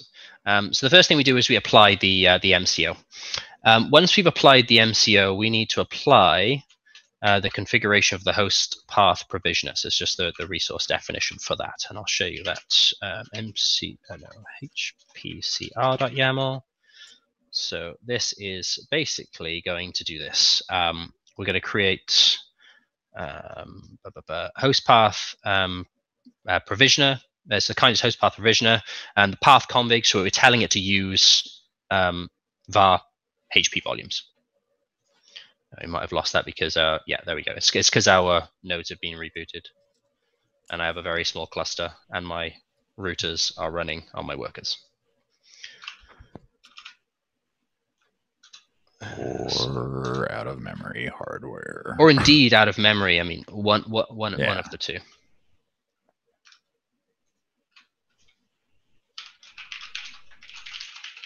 Yeah, I think that's the pod disruption budget. I think because it's a small cluster, it doesn't exceed the disruption budget to to reboot both nodes at the same time. Yeah, it'll just go ahead and do those. It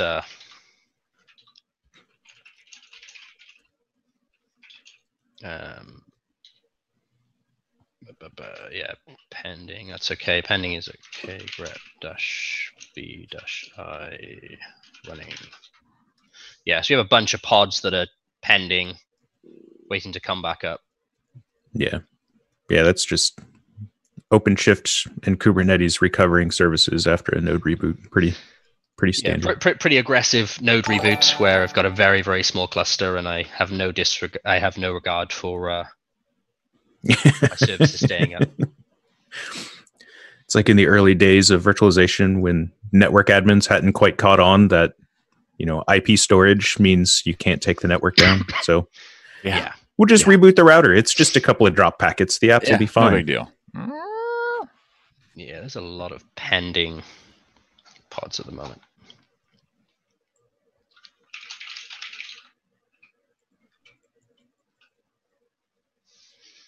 Oh yeah, we were looking at some of those files. So yeah, then I'm going to have to apply that custom resource definition. Then I need to create the the actual storage class for host path.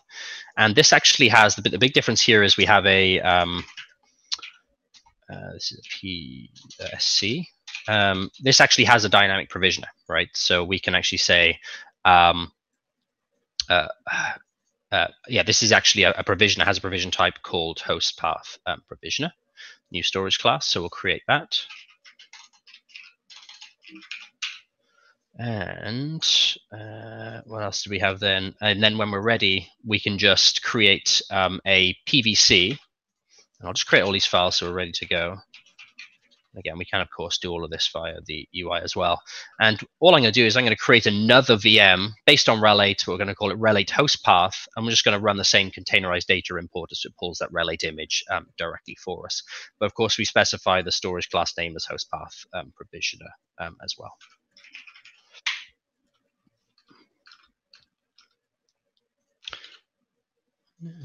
This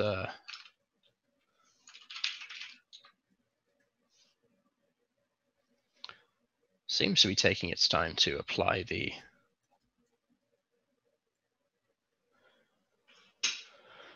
that MCO.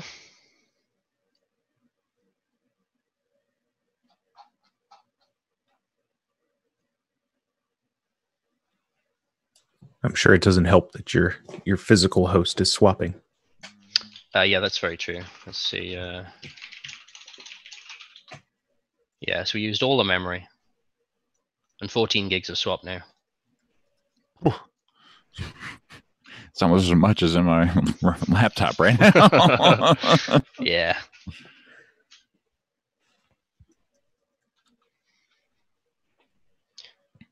So I know that we're getting towards our time here. We only got about 20 minutes left. Were there any other questions whilst we wait for this to invoke that we want to go through? Any other questions from chat? Any questions from out there in viewer land that you want answered? Right, like when did we release this? This is tech preview, right? Yeah. So originally 3.10 or 3.11, right? I think. And then now it is GA and 4.4. No. So it is in 4.4. It is still tech preview. We do expect it to GA this year, though. Right.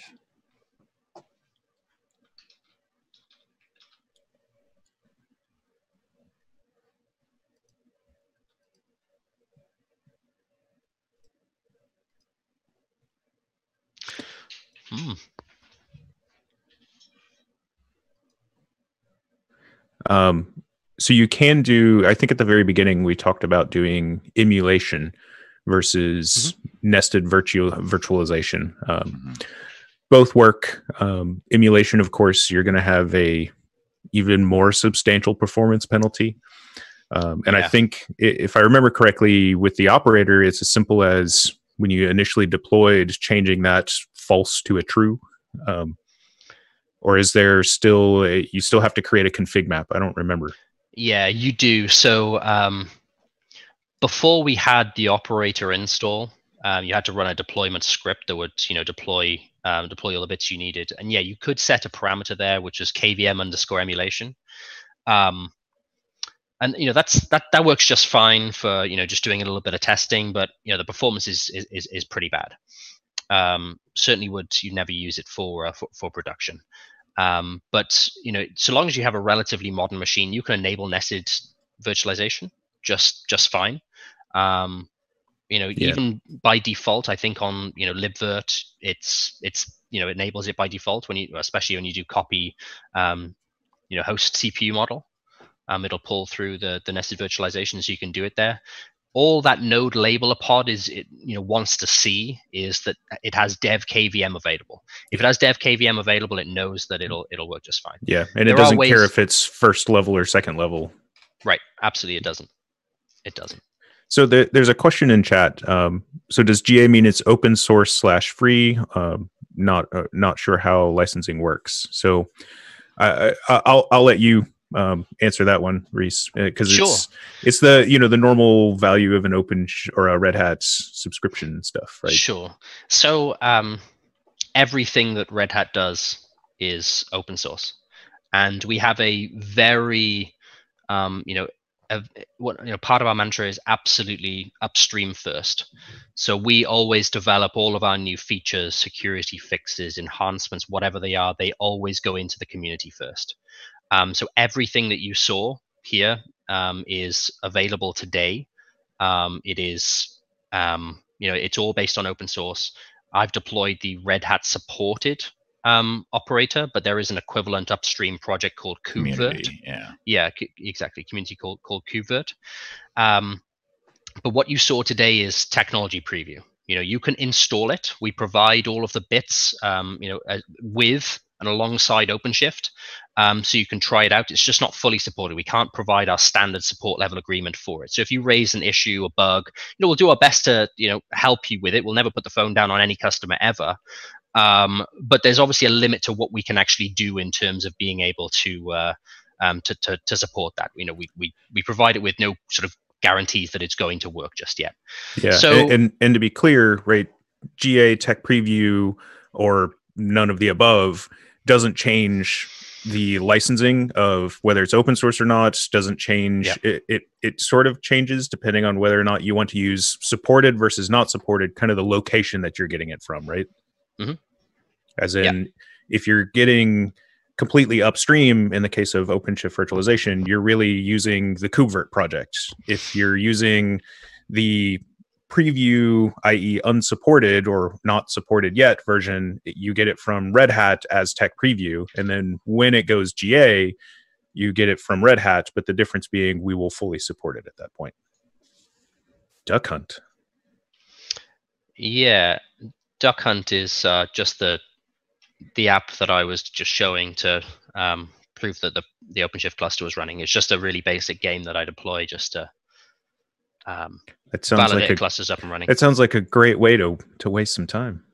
Yeah, sure. So my team does a lot of enablement. That's internal training for our technical resources, but we also do a lot of labs at Red Hat Summit and various other conferences.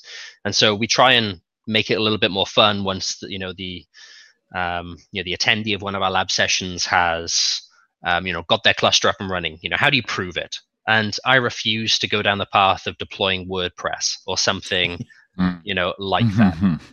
That's the most boring thing in the world. If I can get a game running, and the way that I deploy this game, we do a proper source to image, it downloads the code from a Git repo, builds it using, standard, OpenShift build pipelines, spits it out into the internal registry, deploys it in a pod, scales it out, attaches a root to it, and you expose it and you can use it through the, the ingress.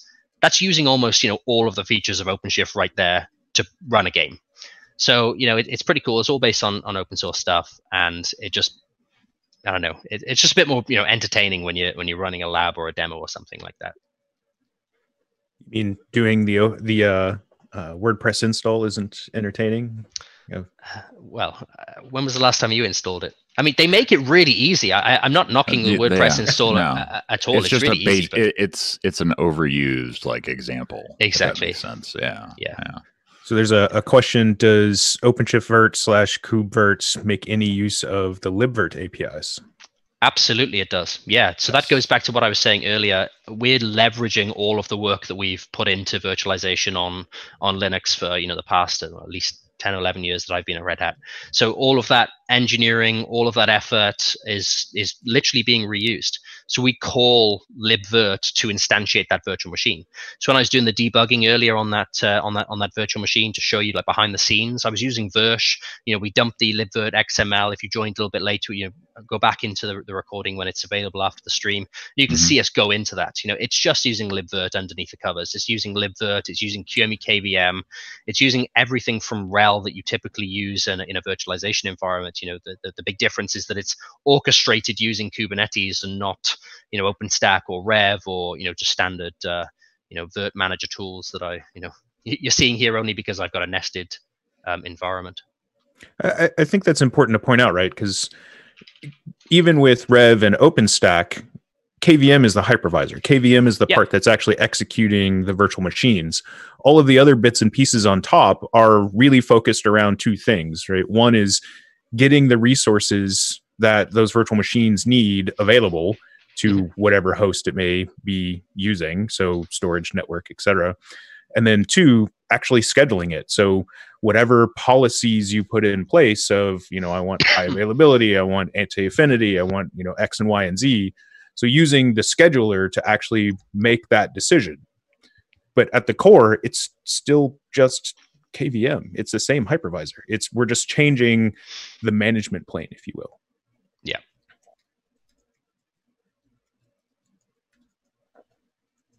Yeah, exactly.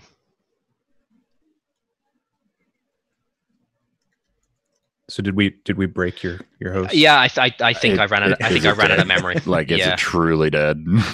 I believe so.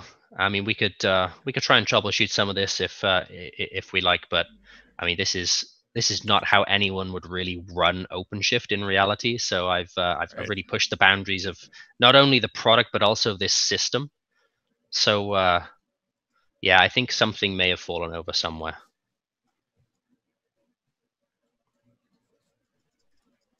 That happens when you're doing it live. Doing it live. Oh yeah. Live demos. Absolutely. So I don't. So a lot of things are pending. So let me clean this up. For I in OC get pods -a grep -v -I running grep completed print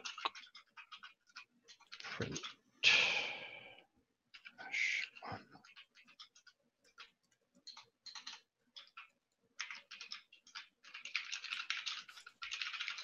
Yeah, sweet. No, that's the. Normally my rule of thumb is never do arithmetic in public. I might have to add bash scripting to that. Yeah.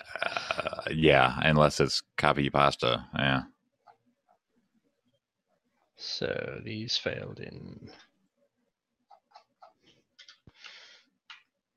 Yes, it's just the revision pruner. Okay, let's see. -a grep -v.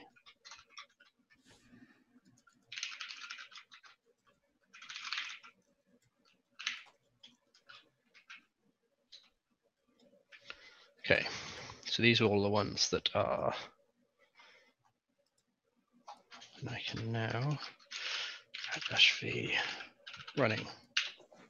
So these are all of the ones that are not wanting to come back up for some reason, and I suspect it's because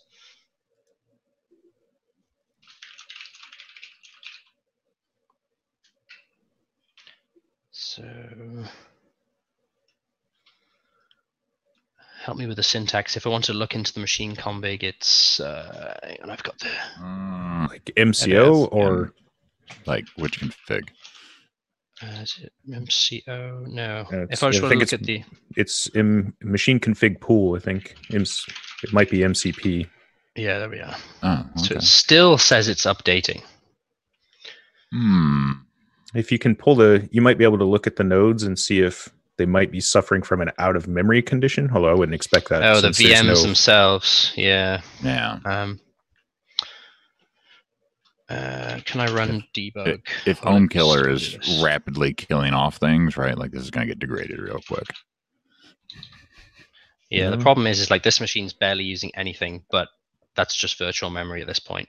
My machine, the physical, may not be liking things. Yeah. I mean, I could take some drastic action if we want to actually see this host path stuff come up, but I realize you've also got about 10 minutes left before the stream's meant to end.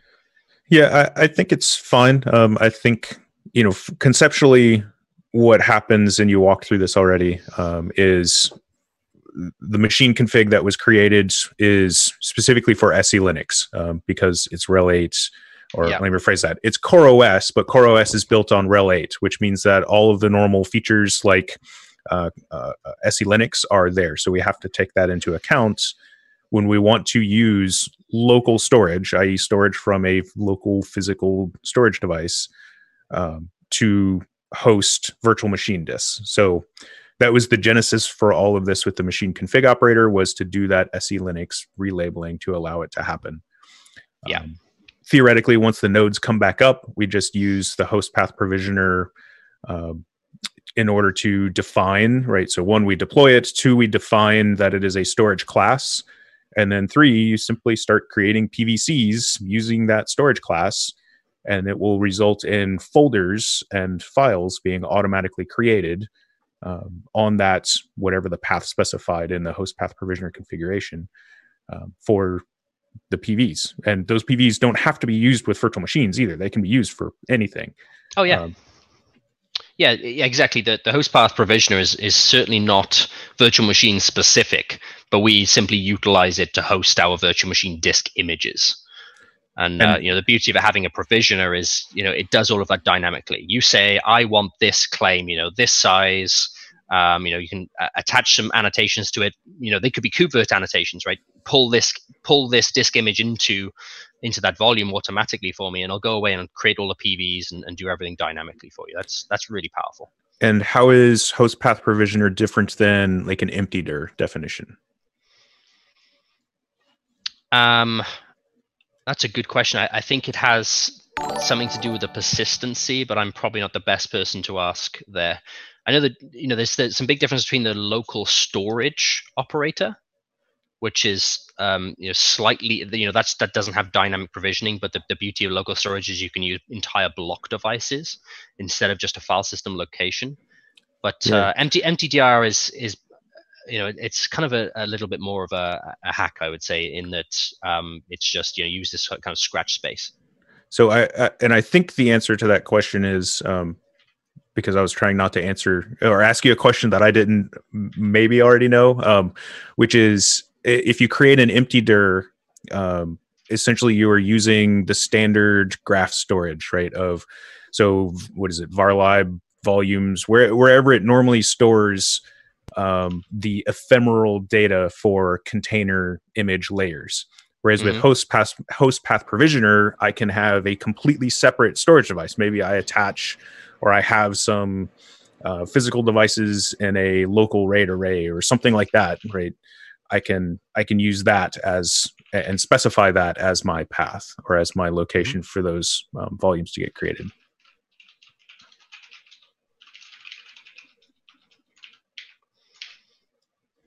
Yeah. So I forcibly rebooted those 2 workers to see if the MCO had actually run, but it just hasn't run them yet. So yeah, something's getting stuck in my particular environment. But as you say, this would never happen on a proper deployment because I just haven't set up those particular thresholds. It was more than happy to take down both of my workers where the majority of the the infrastructure pods were also running to keep this thing up and running. Right. And so yeah. I might have got myself a little bit stuck here. Well, I think that's fine. I think you've done a phenomenal job of showing us all the ins and outs of virtualization so far, and the fact that your home rig is falling over is completely understandable. Right? Like I totally get it. Andrew pointed out, earlier this week that things are very possible on home labs, but you're going to have certain limitations, and here's one. Absolutely. Oh yeah, running out of memory when you. Yeah, like if you don't have the hundreds of gigs of memory that you need. Yeah. So just go ahead and file an expense report for a small data center. I'm sure it'll be fine. My manager would love that. Yeah. Yeah. All right. Well, I don't think we're going to recover from this. So not in 5 minutes. No, I suspect we probably. Well, I know for sure that we could recover from this, but I'm not sure people really want to see that happen in the next 5 minutes. We do have a very important question in the chat though, which is why isn't Reese wearing a red shirt? I know. That is very. I didn't get the memo. I have a red shirt. I could change, but no thanks. Not that kind of not on camera. So it's funny, right? I think I have one company branded red shirt. Most of them are black with the red hats. So yeah, it's funny that despite red hats, very few of our shirts are red. Yeah, it's funny. My wife was like, so I'm terrible at dressing myself, right? Like I spent too long in the military. So I had a new pair of pants and I was like, so they're blue. Can I wear, what color can I wear? And she's like, oh, light gray. And I look at all the red hat shirts and I'm like, well, there's one. It's the volunteer one I got. That's it. Like a light gray or a red. There we go. So yeah. All right. With that, I think we're done here. Thank you, Andrew. Thank you so much, Reese. Appreciate your time. Anytime. Coming up on the schedule later today, we are having a OpenShift Commons simulcast, I guess that you call it. Multi-stream. OpenShift Commons will be doing a session with Andrew Clay Schaefer, the DevOps luminary that he is, talking about transforming your environments, your work environments, your systems, the way things work in your company. So join us today at noon for that simulcast, and tomorrow at 2:00 Eastern. I'm sorry, I do have UTC time. Hang on. It is 1800 UTC. There will be some deploying of OpenShift on bare metal happening. So check that out. Eric will be running that one tomorrow while I am off doing other things for behind the scenes work for the stream itself. So yeah, thank you all for joining us today. Have a wonderful day, evening, night, week, weekend, the whole 9 yards. Reese, again, thank you so much for joining us today. Thank you. And without any further ado, I will send us out.